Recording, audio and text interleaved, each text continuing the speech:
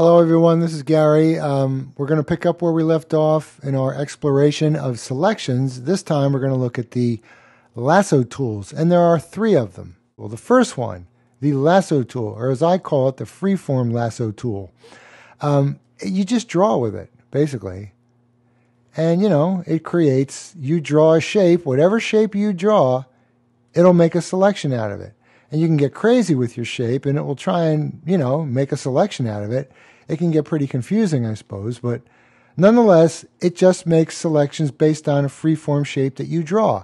And it acts like any other selection in that you can add to it, like so. I can create separate shapes, like so. Just like, I'm adding to the selection. You can subtract from it. I can punch a hole in it. If I encircle this, watch what happens. It goes away, right? Because I'm subtracting from the selection now. I can grab a chunk out of it, grab a chunk out of it here. I can get rid of this selected area by encircling it, right? What happens if I encircle this hole here? And it makes a bigger hole because I'm punching a hole in it. This could be a little confusing. If you go to add to selection and encircle this hole, what do you think is going to happen now? It goes away, right? So a little confusing. I'm going to punch a hole in it and leave it there. And then, of course, we have the intersect. So if I make a shape and then now I've just got the intersection of the two. I don't find this tool all that useful. It can be useful if I'm finishing up a very complex selection. Sometimes hand drawing is your only option, but not that often, really. Here's city.jpg, which hopefully you've downloaded, and you can open it and work along with me. What I want to do is select this front building. So I'm going to go Command Spacebar on the Mac. That would be Control Spacebar on the PC, and I'm going to drag my mouse over to zoom in. I want to select this building. If I use this freeform tool, it's just going to be a mess because I can't draw. So there's a much better tool for that.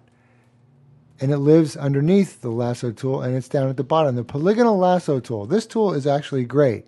I'm going to zoom in a little farther. Okay, so I'm going to start up at this corner. I'm going to click.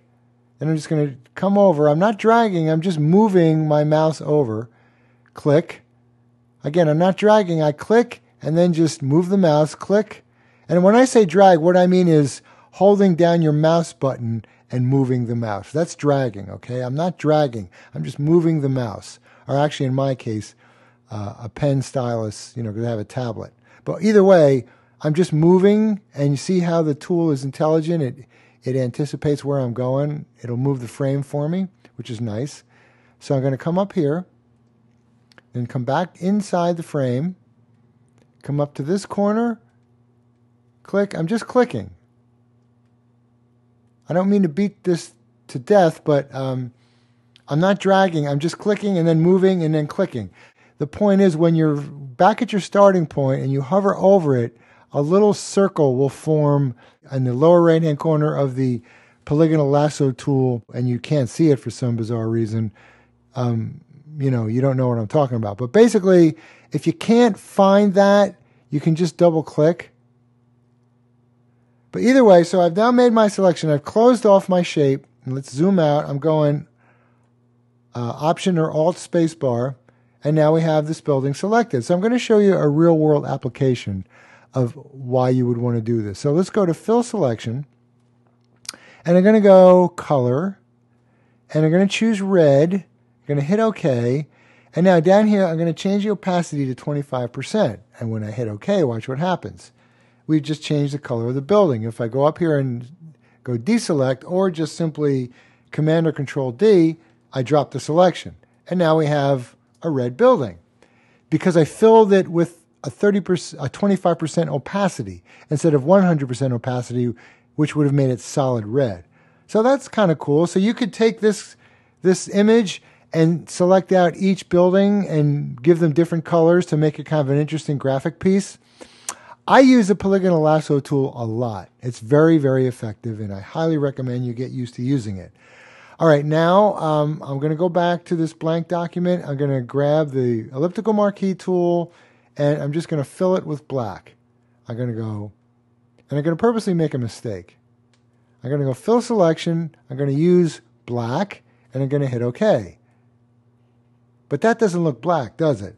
Well, no, because I forgot to reset the opacity to 100%.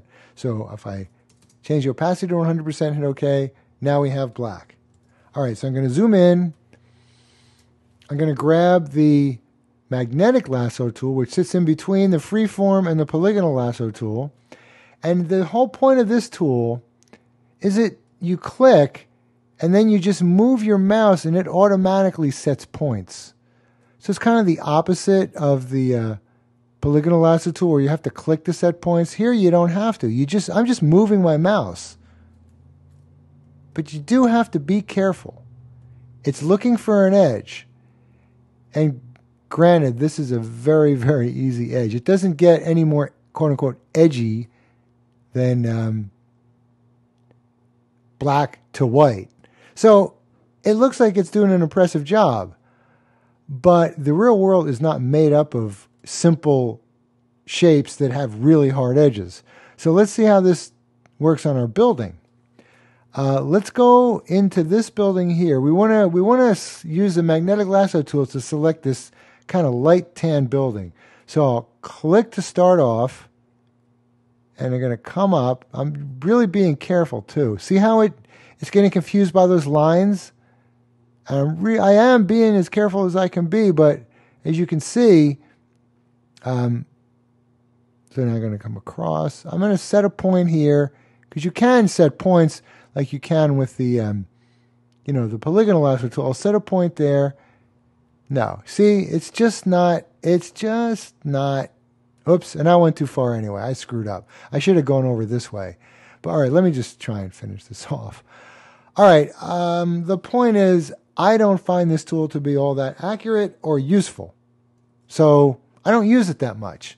You do have some adjustments up here in the options bar. If you increase a frequency, it'll set more points. If you increase a contrast, it'll try and do a better job of finding edges. And you'll get marginally better results. But quite frankly, I don't use it. So I would suggest playing with it yourself and seeing if you can get results that you can live with. All right, so basically that kind of concludes the lasso tools. Next video, we're going to explore the last three: the magic wand, the quick selection tool, and the selection brush tool. See you then.